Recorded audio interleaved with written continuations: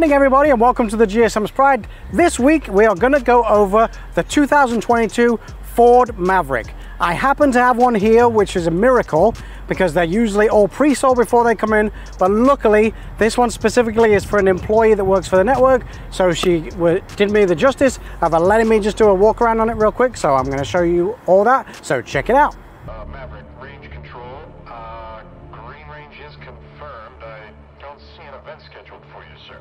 Well, I'm going anyway. Where I first wanted to start with on the Ford Maverick is the impressive stats this vehicle has. This vehicle is a unibodied vehicle and it only weighs 3,693 pounds. However, the cool thing about this is it will pull 4,000 pounds. 4,000 pounds for a unibody vehicle. It pulls more than it actually weighs. That is just an incredible stat to me. I just don't know how Ford has figured that out. It also will have a 1,500 pound max payload, which again, for such a small vehicle, it's just incredible. One cool thing about this vehicle, in my opinion, this is just my opinion, that Ford kind of screwed up a little bit when they went with the new Ranger. The Ranger is a lot bigger than the original Ranger, and that had such a following and a really big following that people really love that vehicle. And I think what they decided to do is bring out the Maverick because of that kind of nostalgia and that size range on that Ranger. They wanted to bring that back. So let's check out some more of the car. So let me give you a couple of stats on this vehicle. The vehicle has a 2.5 litre full hybrid as a standard motor, 191 horsepower with 155 pounds-feet of torque. The crazy thing is it will actually do 42 miles per gallon in the city, 33 highway and 37 combined, which is just incredible. As I stated earlier on, the max payload of 1,500 pounds, which is really, really amazing on this vehicle. On the 2-litre EcoBoost, you have a 250 horsepower engine with 277 pounds-feet of torque. It's got a 23 city, a 30 highway, 26 combined miles per gallon on the front-wheel drive, and on the all-wheel drive, you have 22, 29, and 25. That's city, highway, and combined. So again, it has really good stats when it comes up to the miles per gallon. The next thing I want to touch on is the back. So in the bed, Ford have come out with this term, which I really, really love, called the DIYer. Before I touch on that though, I do want to bring up something. This vehicle starts at $19,999. Can you believe that we actually have a truck out there that is only $20,000 at its base price? That's just incredible to me. I don't even know if there is a truck that starts at that low. So let's just jump in the bed and show you some of these features with the DIYs. The first feature I want to actually point out to you in the bed is that it has a 110 outlet in the vehicle. Just like the F-150 where it's got multiple, they've actually made it so you can utilize the bed and actually charge some of your things or power some of your things, you know, if you want to do some wood cutting on the back or whatever. But you do have the 110 power outlet in the rear that runs off the battery, which is cool. Something that's really, really neat with this is if you notice over the bed here, they have some of these QR codes. Again, what Ford have done with this is they've made it into a DIYer's haven. What they basically have come up with is all these things that you can do in the bed, like put a bike rack or a divider, and it's all done with just things that you buy from the hardware store, like 2x4s or whatnot. And if you see the slots in the front there, you'll actually see that there are slots already pre-made. I can't even believe that they came up with these ideas for the DIYer. It's just impressive. Not only that, on the back here, you've got a tailgate that will literally hold up to 400 pounds, which is crazy. And then you can also buy the extended bed extender, where actually you can drive with the vehicle tailgate down and actually add some extension to the bed. As you can see, this vehicle specifically has the sliding rails to lock things in. Again, it helps you out with a lot of things when you're trying to tie things down in the bed.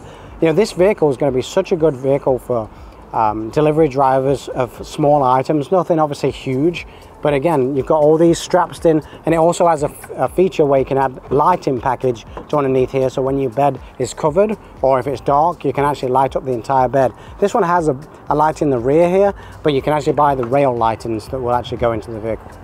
Another really neat feature, as you can see, is it has a multi-level tailgate. So you basically pull these wires. These are high tension, high weight holding tensioning cables here, and all you literally do is you unclip them, you clip it down to the next section,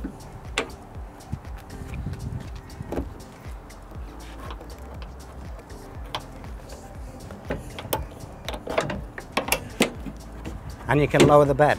The cool thing about that slight tilt in there is if you wanted to just trap some wood in there or anything else that you want to carry around so it doesn't slide out the back, you can literally just lift the tailgate up a little bit and have that extra. So a couple of things in the rear I wanted to bring up, which are actually phenomenal ideas. If you see this slot here, Ford have actually come up with a lot of QR codes, which I'll show you one in a second, where if you have a 3D printer or you know somebody with a 3D printer, they can 3D print multiple items for the interior. And obviously the slot is for rear cup holders. Next feature I want to show you is the storage in the back of this little tiny car. Here's the other crazy thing is, once I locked that up, it stayed up. There's the QR code that I mentioned and all these little hatches here where you can 3D print to fit things in. But you've got plenty of storage in here. You can fit a basketball in here, you can fit your work attire, whatever you need to put in the back, you can fit it all underneath, so that gives you even more cargo space. In the back also, you've got a 120 volt rear outlet, USB, and then a USB-C, so if you wanted to tuck something underneath there and charge it out of the way so it's not visible, you can do that.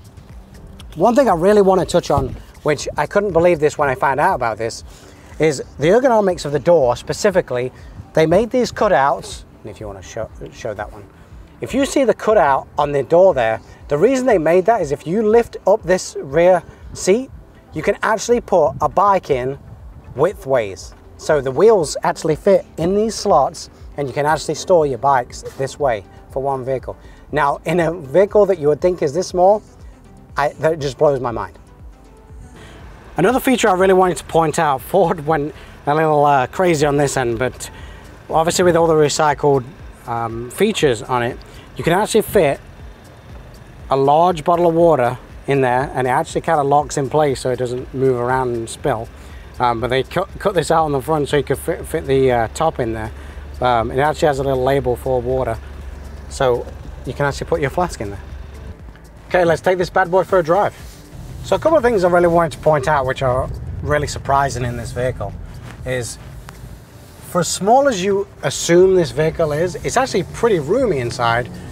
Zach's sitting here next to me and he's a pretty big guy, as we all know, and there's still quite a lot of room, to be honest with you. They've done some really fancy touches with all this recycled material on the dashboard. At first, when you first hear about recycled materials, you kind of think, that's probably going to be a little chintzy, but it actually looks pretty good. It looks well finished off, and I think it's neat.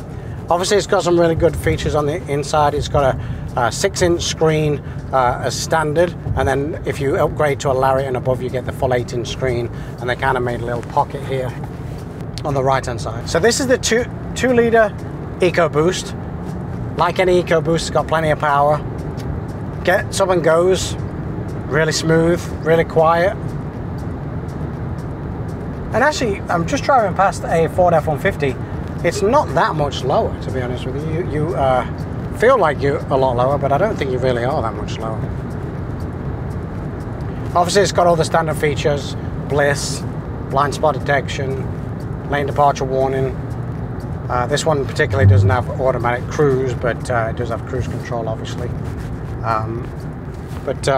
This one's pretty well equipped. It's got the heated steering wheel, heated seats, obviously. Yeah, I like the way it drives. I really think the 2-liter EcoBoost is plenty for this vehicle. Doesn't feel like it's labored when you put your foot down. It feels pretty good.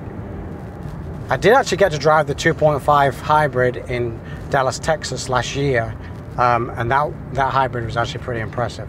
I was pleasantly surprised by that. Down here on the center console, you've got your weather buttons to obviously decide your traction control and whatnot. Also, you can turn the traction control off.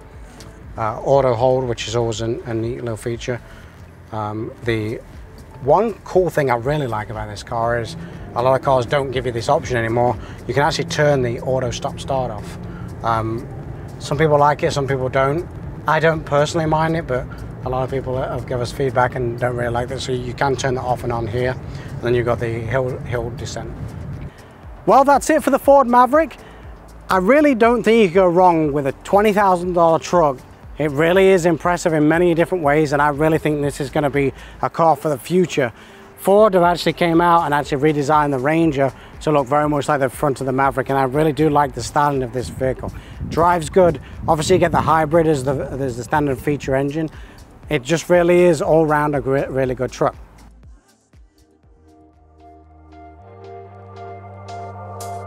So that's it for this week's edition of the vlog.